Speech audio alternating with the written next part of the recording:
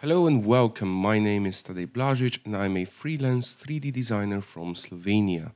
Today we continue our character creation series by creating an environment that creates interaction with our bee.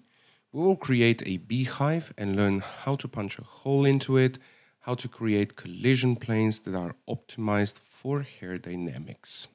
So let's get into it. This is where we last left off. We're going to go into front view on our numpad. We're going to turn off the hair particles so they're not lagging our system, and we'll just move to the right. We will make a beehive that's going to respond to the collisions of our bee, or rather our bee's hair. We will begin by adding a cube with Shift+A, Mesh Cube. We're going to press G, X and move it to our right, GZ and move it up. So it's about here. We want to scale this cube to be, let's say, quite larger than our bee. Press S, hold Control, and then drag your mouse to about a scale of 7. You can see the scale in the top left corner. Select, and you get this type of cube. Now, we're going to go into Edit mode by pressing Tab, select the top and bottom face. Now we're going to inset them by pressing I, and then we drag inside. Now we don't want to go too far into our cube. We want to have sort of a thinner crust, and you'll see why a bit later. We need to hollow out our object, and it's very easy to do. I'm going to press space. In other shortcut terms, you can press F1, and then search for bridge edge loops. Click on the bridge edge loops, and this is going to create a hole in your cube. Now exit edit mode, press Ctrl 2, and you get this hollowed out cylinder. Now let's return into our front view, and let's go into our modifiers, and let's apply this subdivision. So we get this. Now we can actually control what's happening with our object. Now, what we're going to do is, still in face select, we're going to select the middle two rows of faces by holding Alt, Shift, and then selecting our loop, like so. When you have selected both of these loops, we're going to press I again, and we're going to hold Control and then drag our mouse outwards. This is going to raise the planes out from the cylinder. I want to make them a bit more exaggerated, so I'm going to drag them to about here. Now I'm going to press S, Z, and scale them on the Z axis, like so. Press I again to inset, Control and drag your mouse, and now you can let go of the control and drag your mouse again. And this is basically going to create sort of a tapered edge type thing, or almost saying fake bevel. And we kind of need that because it's going to give that chunky vibe for our beehive. When you're happy, just click and it's going to inset your faces. Now we're going to repeat the same process with the other faces. We are doing the turns of a beehive. So we're going to leave these guys up for now because we're going to go into edge select. We're going to select the top edge, again with the same technique. So Alt, Shift, and then right click or left click depending on your scheme, and then just lower it down so it falls into our beehive. Now that we have this structure, we can repeat all of those steps, or we can just go into our edit mode, select vertex select, and then press Z to go into wireframe. And let's just delete, or rather press C, and then select by clicking all of the bottom vertices, not the middle ones, just the bottom ones. Press X, delete those vertices, so we have this structure. And now we can add a modifier, add a mirror modifier, and instead of the X-axis, we're going to choose the Z-axis. So it's perfectly mirroring what's happening on the top. Enable clipping and apply. And we have our mesh mirrored perfectly. We can start thinking about our hole. So our hole has to be slightly larger than our bee over here. So in our case, we can select this vertex, and then we have to find the vertex that it's directly behind it. So it's a bit easier to see in wireframe. We shift select both of them, and we return to front view. Now, before we do anything, we have to exit edit mode, press Ctrl A, and reset the scale. This is very important because it's going to influence the proper way of using our bevel. Now let's go back into edit mode. We're going to press Ctrl+Shift+B. Now we're going to drag our mouse. So this is going to create this rectangular shape. And as you can see, it's going to create them on both sides. However, we don't want to have this harsh clipping over here. So what we're going to do is we're just going to draw it back. So again, Ctrl+Shift+B. And let's make it so that they're barely touching, but they're not covering each other. Now, before we continue, press W and choose Subdivide. Or you can press F1 and search for Subdivide. So we get this subdivision over here. Press W and go into Loop Tools and select Circle. So it's going to create a circular shape.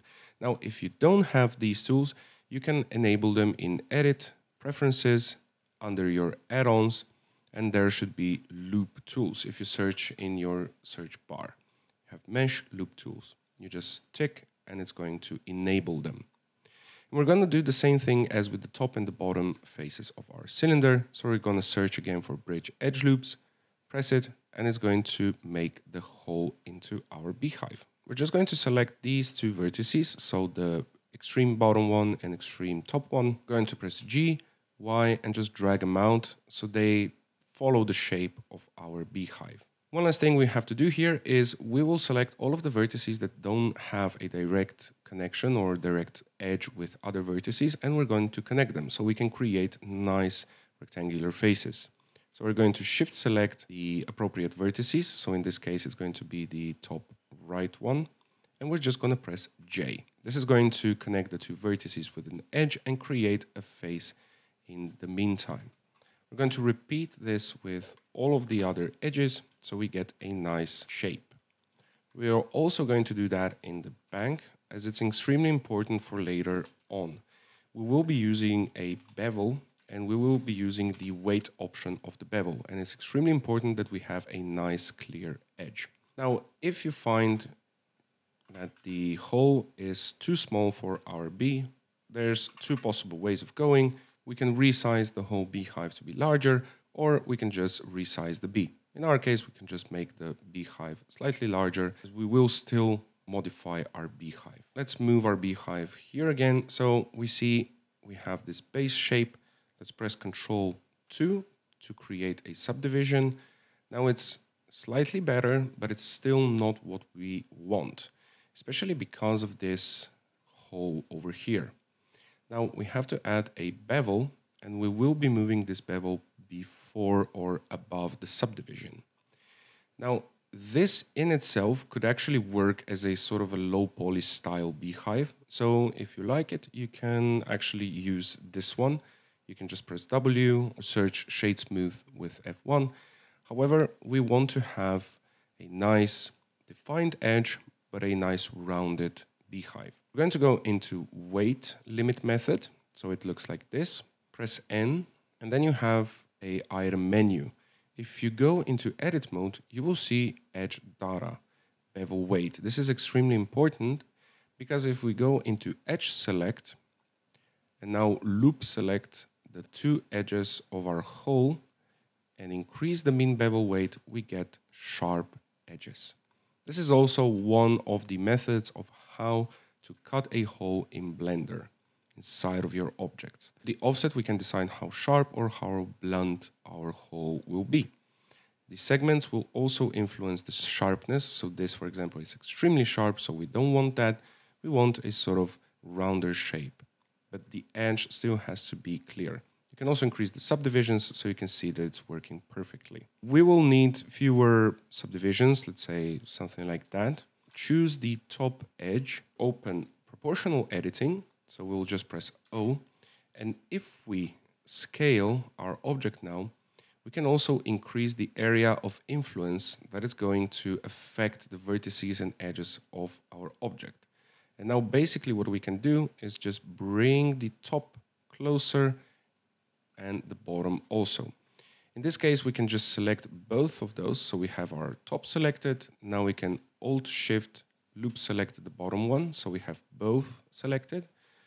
Let's just zoom out slightly so we see a bit better. S, and then we can press Shift Z, so we just scale on the X and Y axes. Now we can bring the top and bottom together.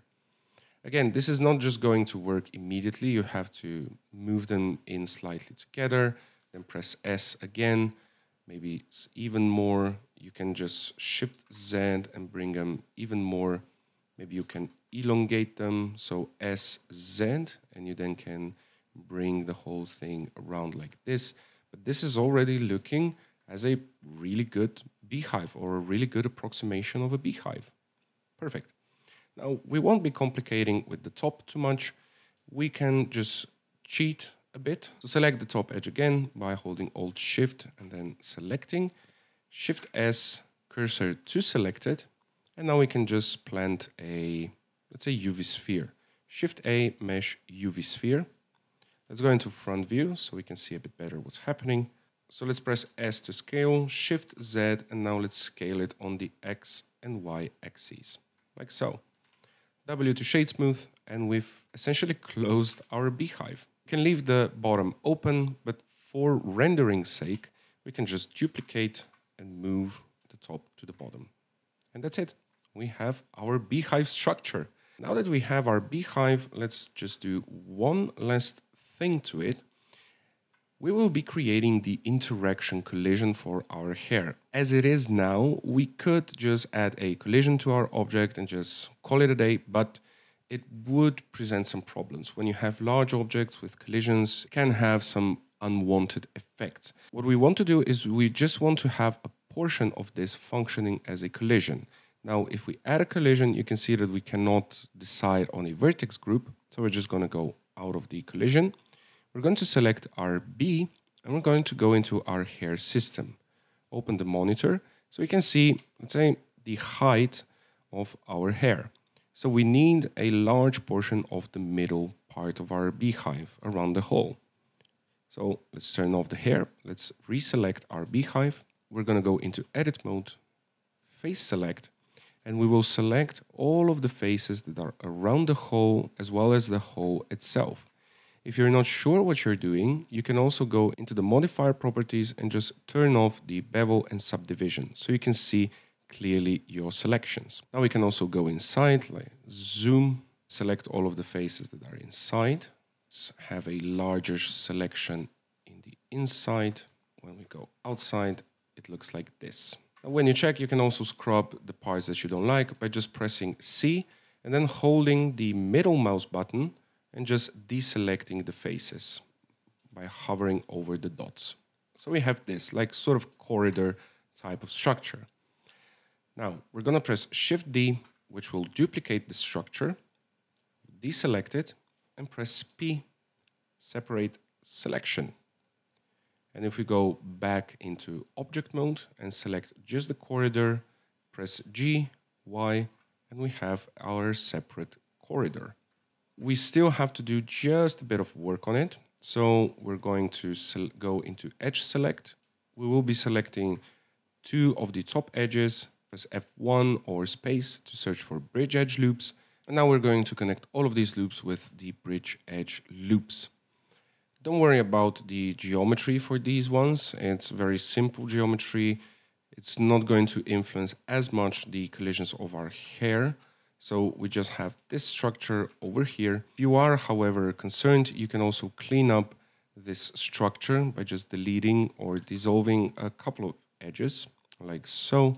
You just select X and then choose dissolve the edge. So you have fewer geometry points. We can either turn on the bevel again and turn on the subdivision again. So we have this.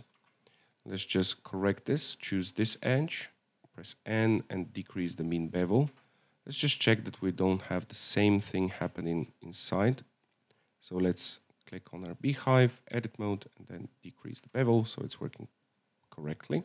Let's go into edit mode again. Press A twice so we select all of this, Control N to recalculate the normals. Otherwise, you can use F1 or space to search for recalculate normals. This is extremely important because we need the proper normals orientation for our object and our collisions to work well. Control A to reset the scale and Shift Control Alt C, origin to geometry. So we have a perfectly balanced object. Now let's click on our beehive, open up again our subdivision and our bevel. So maybe you don't want to have the object visible. You can solve this issue by going into your object properties, viewport display, and under display as, instead of textured, choose wire. So you'll just see a wire of the actual object. You can then move on the y-axis your collision object inside. Now we can just go into our physics settings and set the collision. We can also decrease the thickness of the outer to 0.01 and the inner to, let's say, 0.05 will be completely fine. We can also change those settings later when we see how our hair will interact with the whole animation part. So this is it for this part. We have created a hive. You now know how to use insetting to create sort of chunkier structures. You also see how to create holes and precise holes at that in objects. We created a collision object for our hair dynamics. And now what remains is we animate our bee popping out of this hole. Join us next time when we start to animate our scene. We will make our bee pop out of the hole that we have created and make it influence the hair. So we actually have that fluffy sort of recoil. Thank you so much for watching and see you in the next one.